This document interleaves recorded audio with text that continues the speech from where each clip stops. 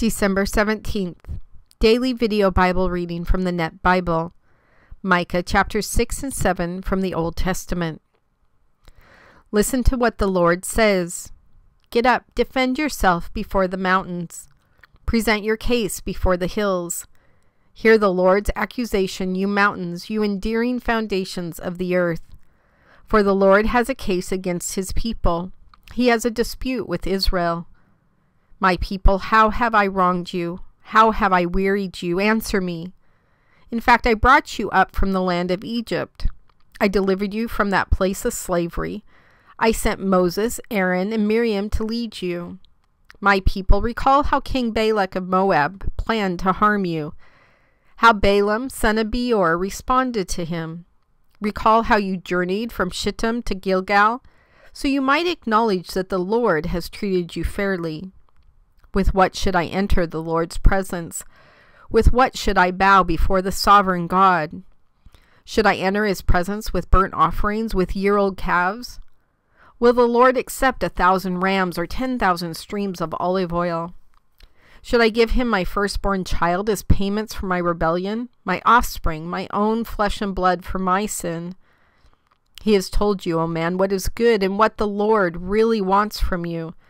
He wants you to promote justice, to be faithful, and to live obediently before your God. Listen, the Lord is calling to the city. It is wise to respect your authority, O Lord. Listen, O nation, and those assembled in the city. I will not overlook, O sinful house, the dishonest gain you have hoarded away, or the smaller than standard measure I hate so much.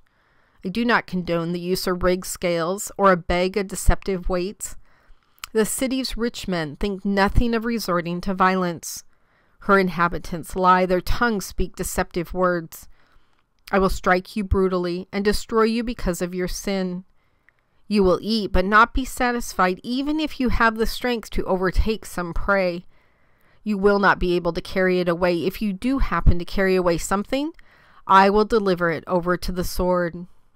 You will plant crops but will not harvest them. You will squeeze oil from the olives, but you will have no oil to rub on your bodies. You will squeeze juice from the grapes, but you will have no wine to drink. You implement the regulations of Omri, and all the practices of Ahab's dynasty. You follow their policies. Therefore, I will make you an appalling sight. The city's inhabitants will be taunted derisively, and nations will mock all of you. I am depressed. Indeed, it is as if the summer fruit has been gathered and the grapes have been harvested. There is no grape cluster to eat, no fresh figs that I crave so much. Faithful men have disappeared from the land. There are no godly men left. They all wait in ambush so they can shed blood. They hunt their own brother with a net. They are determined to be experts at doing evil. Government officials and judges take bribes. Prominent men make demands, and they all do what is necessary to satisfy them. The best of them is like a thorn. The most godly among them are more dangerous than a row of thorn bushes. The day you try to avoid by posting watchmen, your appointed time of punishment is on the way, and then you will experience confusion. Do not rely on a friend. Do not trust a companion. Don't even share secrets with the one who lies in your arms. For a son thinks his father is a fool, and a daughter challenges her mother, and a daughter-in-law her mother-in-law. A man's enemies are his own servants. But I will keep watching for the Lord. I will wait for the God who delivers me. My God will hear my lament. My enemies do not gloat over me. Though I have fallen, I will get up. Though I sit in darkness, the Lord will be my light. I must endure the Lord's anger, for I have sinned against him. But then he will defend my cause and accomplish justice on my behalf. He will lead me out into the light. I will experience firsthand his deliverance. When my enemies see this, they will be covered with shame. They say to me, "Where is the Lord your God?" I will gloat over them. Then they will be trampled down like mud in the streets.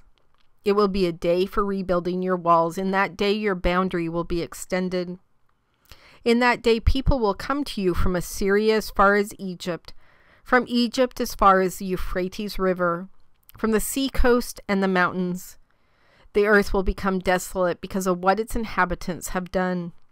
Shepherd your people with your shepherd's rod, the flock that belongs to you, the one that lives alone in a thicket in the midst of a pasture land.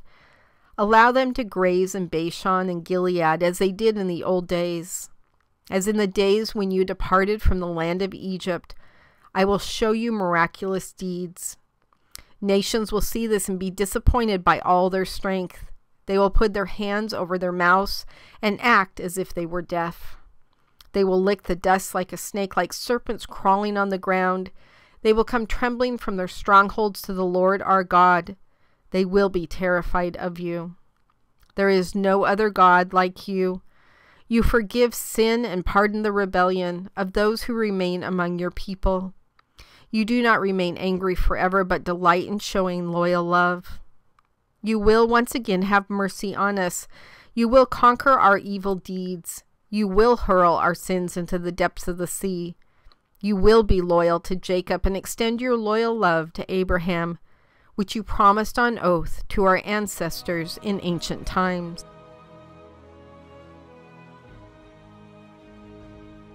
God, we keep thinking that there's an easy way to do this.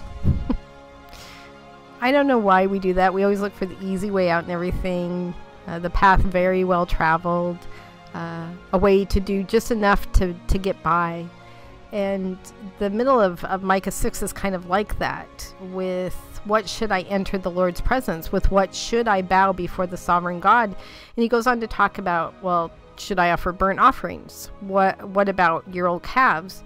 Well, if I do that, then what about 1,000 rams? What about 10,000 streams of olive oil? What if I give him my very own child, my very own firstborn child? Will that work for my sin? I think we do that a lot. Now, as Christians, we are able to fully articulate that it's not by works that we are saved, but by your grace that we have salvation, that the forgiveness of our sins has occurred. So I'm not talking about that, but yet we continue to get that backwards, I think, in our walk with you. A lot of times you will still see us not doing good works because of this amazing love that you have inside of us, but because we keep trying to atone for something. There's still a guilt, and so we completely miss the power of the sacrifice of your son. We've completely missed the opportunity for your grace to come in and happen, and to fully rejoice and give blessings for that sacrifice that you gave to us and for us as well.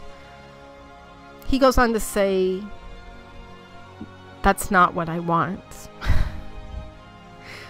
I want you to promote justice, fairness. I want you to be faithful and humble and kind. I want you to live obediently to what I've asked you to do. Someone I know on Facebook posted yesterday, actually, if you obey God, then he will love you, and that equals religion. But because God loves us, we want to obey, and that equals Christianity. I would probably even take it one step further and say that that equals a relationship, that is what we're working towards. God, help us to quit trying to do everything else but what you've asked us to do. We seem to find busy work in ministry to keep us distracted from what you've asked us to do. We utilize our own egos and arrogance to stop us from acknowledging what you've asked us to do. We also put on masks, especially at church and in front of other church people, so that we don't have to be true and honest to what is actually happening in our lives. God, this is the biggest area where I see huge amount of sin happen. Unrepentant sin. And sometimes it gets so bad, I can only speak for my life, but sometimes it gets so bad that we can't even see that there's a sin occurring. And we actually make things up that to us seem like reality, but in the end they're not. It's just Satan's will has has caused the scales to fall over our eyes and we can't see head from tail, from right to wrong. All we can see is our own selfishness. God, help us to be intentional in all that we do, including asking you to prune off anything in our life that doesn't need to be there. Allowing our hearts to see the truth of the things that we've made okay in our lives, that we've kind of substituted in order to do what you've actually called us to do. God, we're really good at busy work. We're really good at finding other ways to get things done, thinking that it will be acceptable to you. You don't want a firstborn child or 10,000 streams of oil. You want us. You want us, our hearts, our minds, our souls. You want us. You want us in a relationship with you. You want us to become the people you originally created us to be.